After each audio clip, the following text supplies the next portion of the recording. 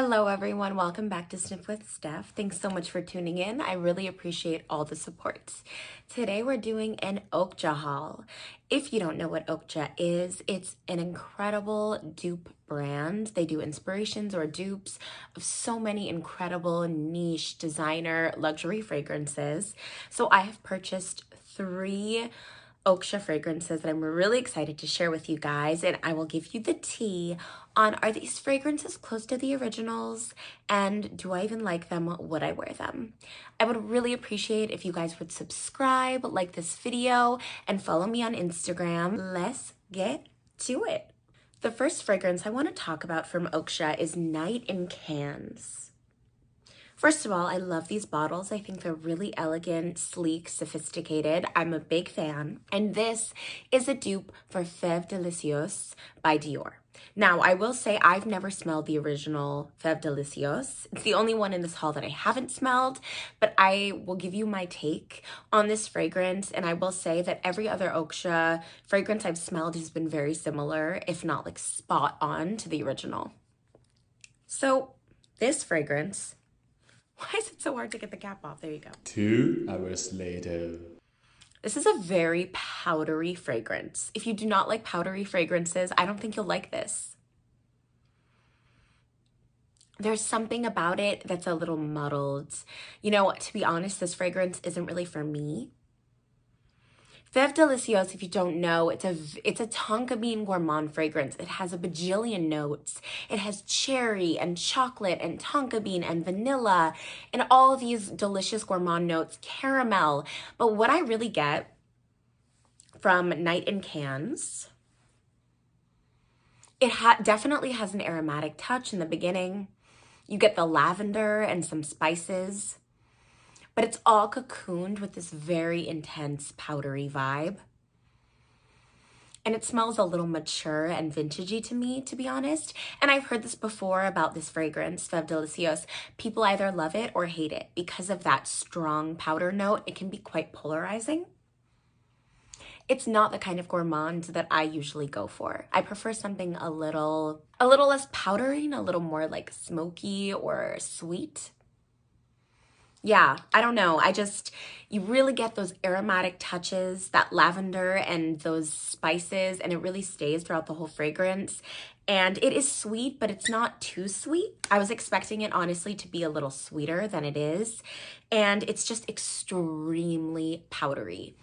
I can't tell you how it compares to the original, but I've heard all of these things about the original. So I'm kind of glad I didn't blind buy the OG because this is just not my vibe. It's too mature and it's too powdery. No hate to anyone who loves this fragrance. I know there's so many people who adore Feve. There's so many notes and they're all kind of muddled together, and I don't really get the gourmand touches in there. I mostly just get aromatic and powder. Let me know what you guys think about Feve and if you've tried Night in Cans by Oakcha. The next one, I have to say, impressed me so much, and this is Torrid. And this is a dupe or inspiration of Tom Ford's Tobacco Vanille. Now, I do not own Tobacco Vanille, but I'm very familiar with the scent. I know what it smells like. And let me tell you guys, this is spot on. Like this is probably 99% dupe of Tobacco Vanille. What I really get from Tobacco Vanille, surprisingly, I don't get that much tobacco and I don't get that much vanilla. To my nose, both in Torrid and the OG, I get this cacao chocolatey nuances that's really delicious and gourmand, accompanied by lots of kitchen spices. I get like Christmas spice vibes from this fragrance. It really does smell like the holidays. It smells like Christmas. There's something about it. I think I get a very large dose of cloves. Now in the notes, it just says spicy notes. I'm sure clove is included in that because in both the OG and Torrid, I get a big dose of clove, which really gives this fragrance kind of a piney, Christmassy kitchen spice vibe. But I also get that deep, delicious cacao, and those chocolatey nuances stay the whole length of the fragrances for me. And let me just say, this is exactly the same as the OG. I went to the mall yesterday and I sprayed Tobacco Vanille on my hand, and I could literally not tell a difference between Torrid and Tobacco Vanille.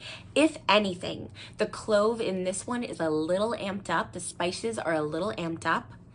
And this is stronger. This is 100% stronger. When I tell you with Oakcha fragrances, they're all extrait de parfum. So when you spray it on yourself, you will get a huge glimmer of oil.